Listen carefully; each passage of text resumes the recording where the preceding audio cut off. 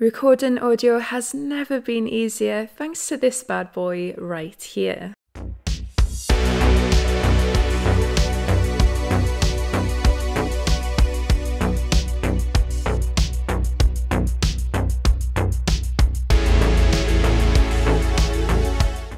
So first things first, let's unbox this thing.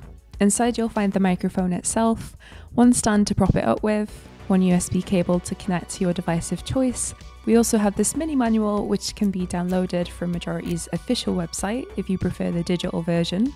And while you're there, make sure to take advantage of the 3-year warranty by registering a few details. As far as aesthetics are concerned, the RS1 is a very good looking mic. This thing is pretty compact and looks very sleek. We have a matte black finish and a white Majority logo on the base, and hidden away underneath we have the USB-C port. On the frame we have 2 screws on either side which can be loosened to remove the mic if you wanted to mount it onto a boom arm, but the choice is yours.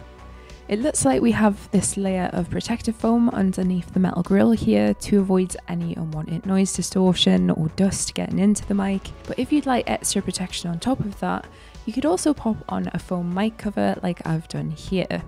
So before we get into the initial setup and the sound test, let's take a moment to do a little rundown of all of the tech specs. I'll pop them up on the screen right about now so you can pause the video and take a closer look.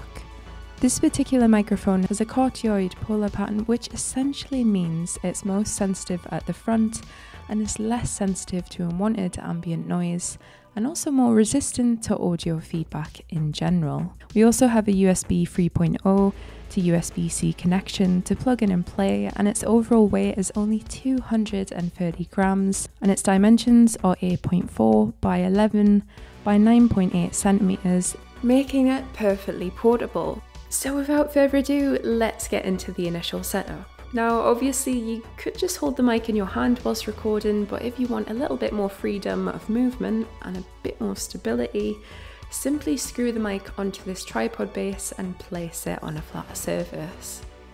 Then all you have to do is connect the USB cable to the USB-C connection port right at the back here, and then hook the other end up to your computer or laptop.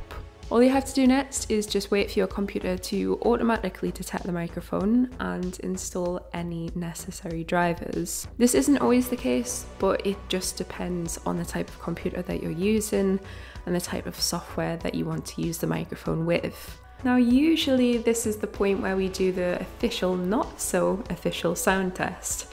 But plot twist, I've actually been using the RS1 to record the entire voiceover for this video. See, I really didn't want to make anyone's ears bleed with my awful singing, so hopefully you've been able to get a good idea of the overall quality throughout this video.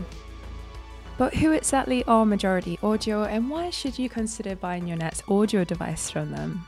They're the first carbon neutral audio brand in the UK, and they're incredibly passionate about making a meaningful impact when it comes to creating an environmentally conscious future. They started out their journey in 2012 and have continued to grow and flourish and operate in an ecological and ethical manner.